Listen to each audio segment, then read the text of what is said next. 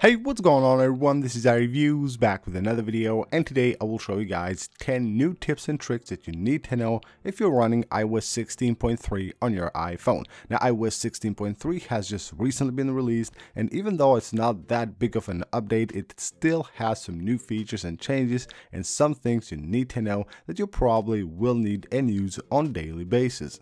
Now before we get into the video, I just want to ask you guys for a really quick favor. I'm noticing that most of you guys that watch my videos, even though you watch them, you're still not subscribed to the channel. So please, if you enjoy the videos and you want to see more, make sure to subscribe to the channel. It really helps out a lot. And we're starting with the first one. New changes have been made on the SOS calls. So when you go to your settings and you go to emergency and SOS, you will see here new wording. You have now call quietly and all that. But basically what you need to do in order to make an SOS call, if you use this option right here, call with hold and release, then it means that you will have to hold and release the side button and also one of the volume buttons. It will show you the countdown but won't make the call after the countdown.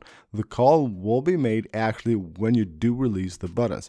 So just like that, it says release to call emergency services. You can of course tap cancel, or you can just release the buttons and right away it will make the emergency call. Now this right here is one of my favorite features.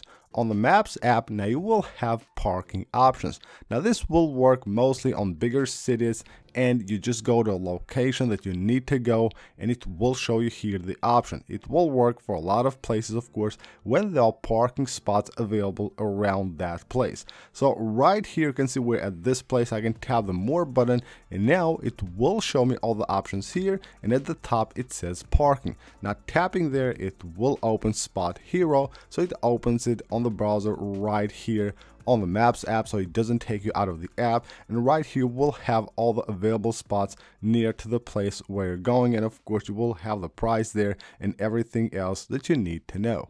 As you probably know, with iOS 16.2, Apple has added a new feature called Advanced Data Protection, which will basically encrypt your iCloud data. Well, now with iOS 16.3, they have made it available worldwide. But there's something that you need to know before you try to use this feature. Now to use this feature, you will need to have a recovery contact on your device. You need to set up the recovery contact or the recovery key just in case you lose access to your data, because again, Apple won't be responsible of decrypting your data.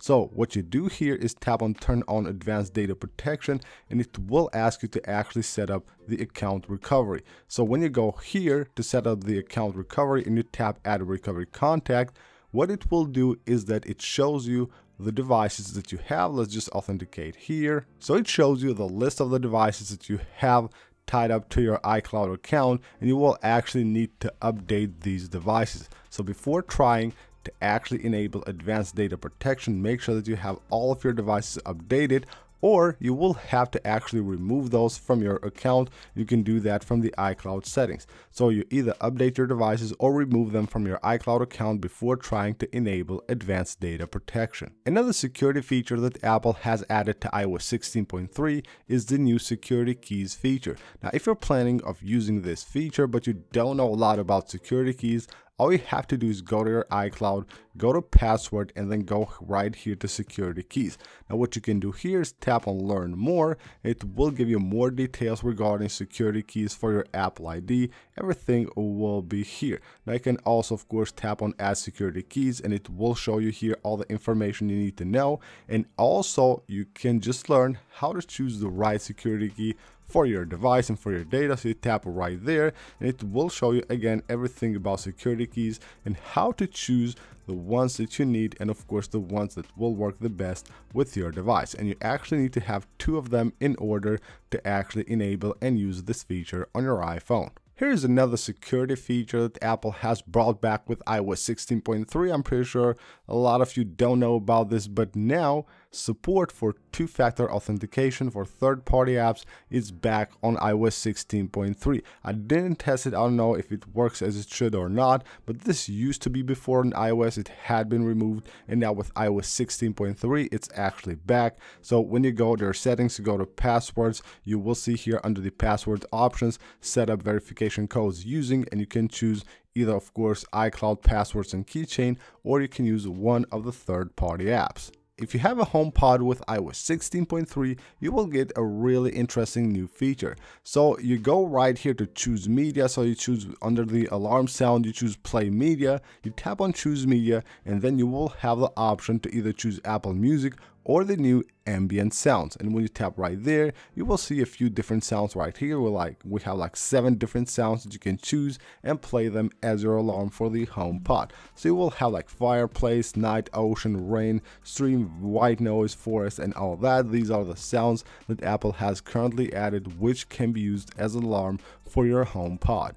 On the Books app on iOS 16.3, you no longer will need to reset your theme and everything when trying to reset the original font. Now previously, if you choose one of the other fonts right here, it would actually just push you to just reset everything if you just wanted to reset the font. Now you will have the original font on the list right here, so you choose another one, you want to go back to the original font, all you have to do now with iOS 16.3 is tap on original. You no longer need to reset everything. And now let's talk about the new wallpaper that Apple has added to iOS 16.3, the new Unity wallpaper, which actually has a lot of customization options.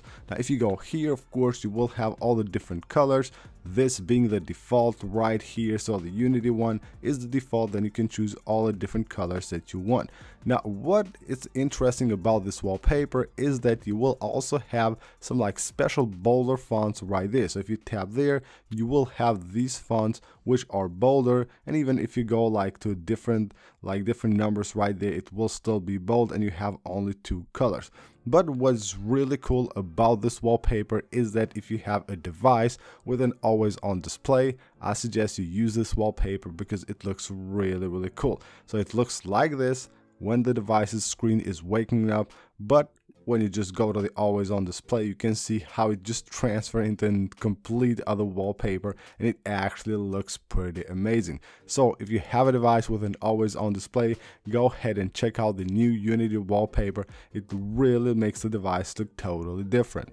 Now here's another tip that you need to know. Even though this is not brand new on iOS 16.3, it is something that I'm expecting Apple to actually do on iOS 16.3, and that is pushing out security updates. They have done it through the beta stages of iOS 16.2, they haven't done it anymore, but I would expect Apple to now actually start just sending those security updates after they have tested them before. So in order to have those installed on your device, because of course they are really important, make sure you go ahead and go to your settings, go to general, go under software update, automatic updates, and make sure you have security responses and system files turned on.